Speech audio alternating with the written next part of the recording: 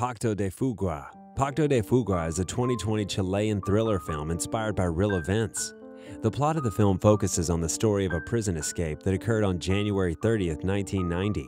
During the last years of the military regime, 49 prisoners from the Santiago Public Prison managed to escape by digging an 80-meter-long tunnel for almost 2 years using just a screwdriver. The movie starts with a prologue explaining that in July 1988, under the rule of General Augusto Pinochet, the public prison of Santiago housed over 2,000 inmates. Among 120 political prisoners, several members of the Chilean Revolutionary Organization await a sentence to death for carrying out an armed struggle against the military regime of Pinochet.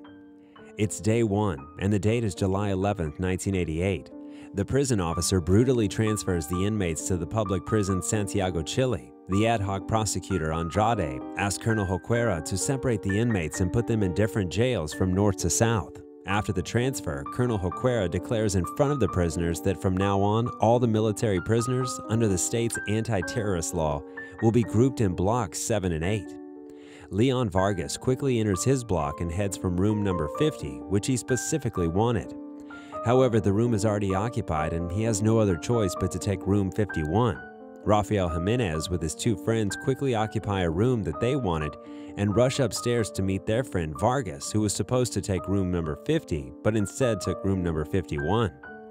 Jimenez anxiously questions Vargas, who seems rather relaxed, that how they will communicate as they are on an angle now. Through their conversation, it becomes evident that Vargas has an engineer mind and that they have planned a conspiracy for their escape. Everyone is assigned their blocks where they unpack their belongings and settle down. Day 3 starts in the football court, where Vargas and Jimenez meet to discuss their plan of escape. Jimenez eagerly suggests that there aren't many safe places here, so they should get help from the outside. Vargas breaks his hope by telling him that he isn't sure whether the party is going to build the tunnel from the outside. He tells Jimenez to stay calm as eagerness can bring down any operation. Jimenez gets offended and starts reminding Vargas about his previous mistakes in Carrizal. In retaliation, Vargas mocks Jimenez, telling him that the attack on Pinochet failed because Jimenez's rocket launcher failed to work. They both kept reminding each other of their mistakes that landed them in jail. Both of them engaged in a heated argument, and Vargas decides to quit the escape plan. However, Sanchez, who's also a political prisoner, makes them understand that they won't be able to escape the prison if they keep on fighting. Vargas tells them that they will need to hide 50 to 70 tons of debris that will be accumulated by digging the tunnel. Day 5 starts and Jimenez in his cell decides on a wall that should be dug, as it's less noticeable and no one will think about checking it. They decide to create a false piece of wall to cover the hole every time they come in and out of the hole. At night, Jimenez and his cellmates start to pursue their plan. On the other side, Vargas and his cellmates start digging their cell's roof to get into the crawl space for hiding the debris. New inmates arrive in the jail after being brutally beaten. The ad hoc prosecutor Andrade and the warden receive defense attorney Fabiola Pizarro, who has now come to see the health conditions of the detainees, especially the most recent ones. Andrade refuses to let her enter the jail. Day 11 starts and Fabiola Pizarro finally gets to meet the new inmates through her constant efforts. She assures Oscar Lira, who is condemned for the death of 2 guards, that he will get justice. Meanwhile, Vargas makes a hole in the roof of his cell to make a path to the crawl space.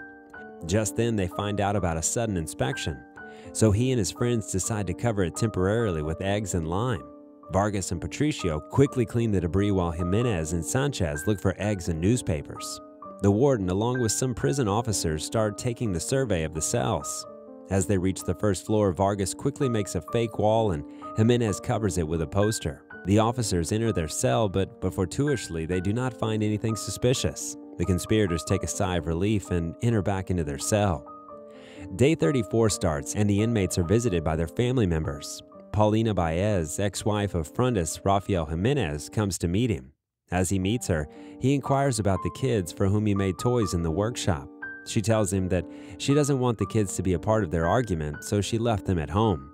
Meanwhile, Dr. Patricio's father comes to meet him with a package of a first aid kit that he's been asking him to bring.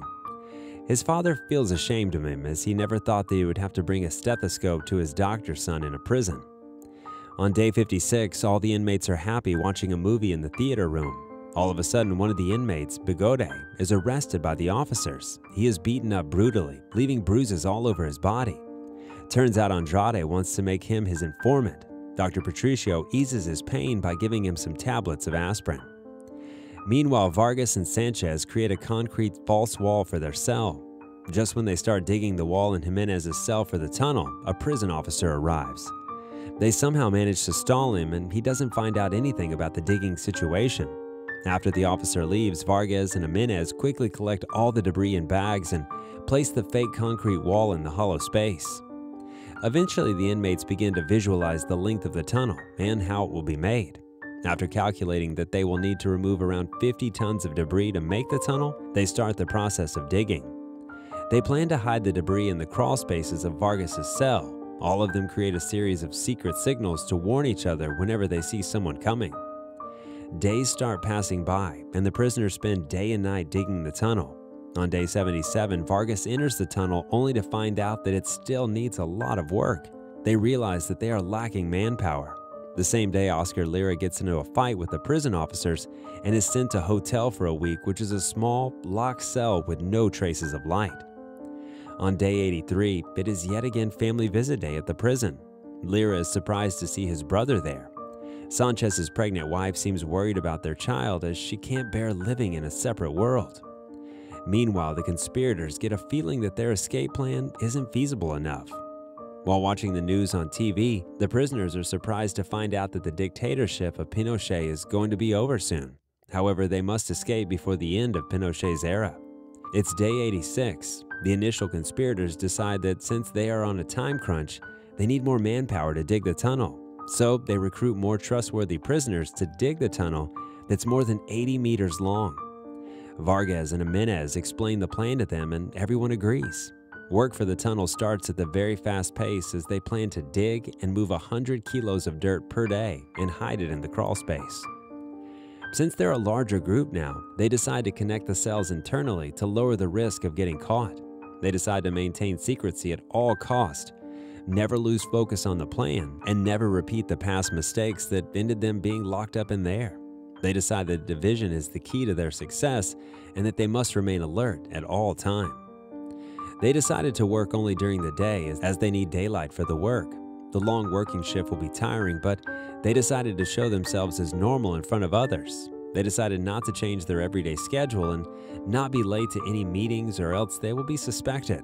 Lira suspects that the group is working on an escape plan and tells Jimenez that he wants in. Finally, he's taken into the group. So they keep working without making anyone suspicious.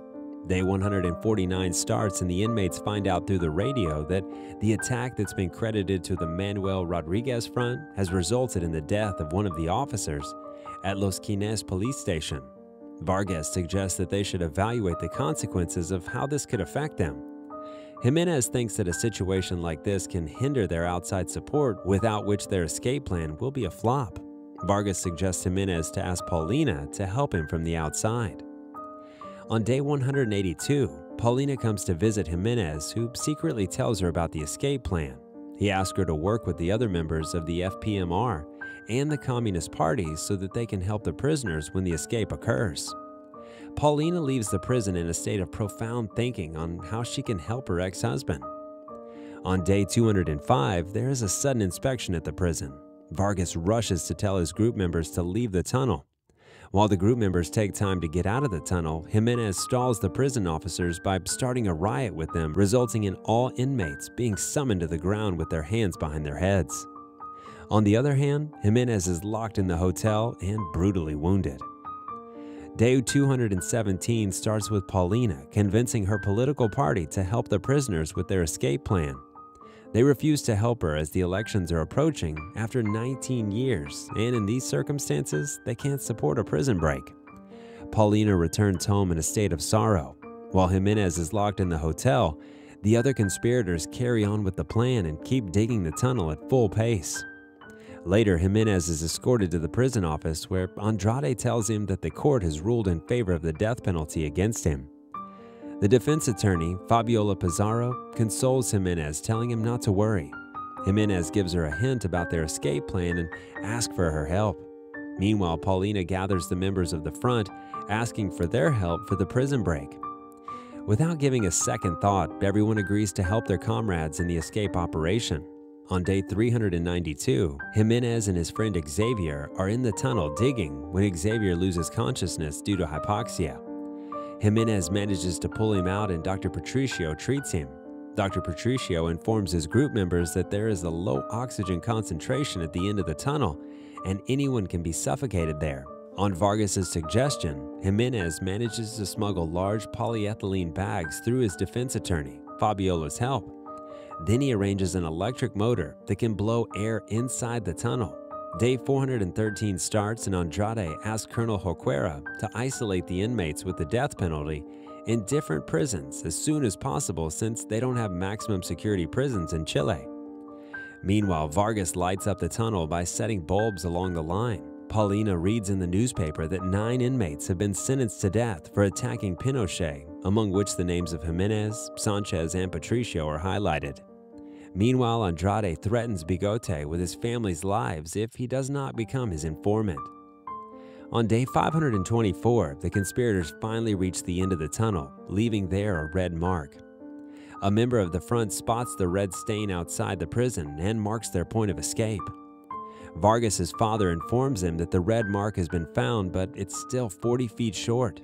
His father asks him to pray, as the Lord listens to all those who have faith. Turns out Vargas has lost all his beliefs after the death of his wife and daughter.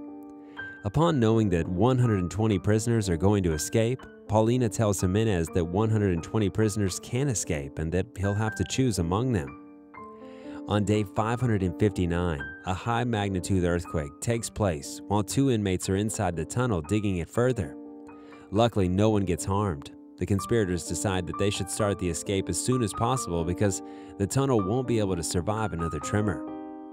Finally, the day of escape comes. It's day 567, and the date is January 29, 1990. All the inmates are in the theater room watching a movie. While the prison officers are indulged in the movie, the conspirators start leaving the room one by one. In the cell, all the group members experience overwhelming emotions while hugging each other and start the escape by entering the tunnel in groups. Back in the theater room, Bigote notices that Jimenez is missing. Emilio tries to stall Bigote, but he finds out about the escape. Lira stops Bigote from ratting them out and the 2 of them engage in a fight, with both of them getting wounded in the process. Meanwhile, help from the outside arrives and the prisoners start escaping. After escaping through the tunnel, the prisoners sit on a bus to be escorted to a safe house. Sanchez notices that Lira is missing and decides to go back to get him. However, Lira isn't able to make it through the tunnel as he's wounded. So Sanchez comes back without him and the bus leaves. Back at the prison, other inmates find out about the opportunity to escape and get into the tunnel. Some of them manage to escape, but the prison officers soon arrive and stop it. They are astonished to see an 80-foot-long tunnel. Out of 120 political prisoners, 49 managed to escape. Andrade and Colonel Jorquera are in a state of shock after knowing about the news. The movie ends with an epilogue explaining that on the 29th of January 1990, a total of 49 political prisoners escaped from the public prison of Santiago in what is known as Operation Exit. This has been the largest jailbreak in the history of Chile. This movie has a rating of 7 on IMDb. I hope you all liked it. If yes, then make sure to like, comment, and most importantly, subscribe to the channel for more movie recaps.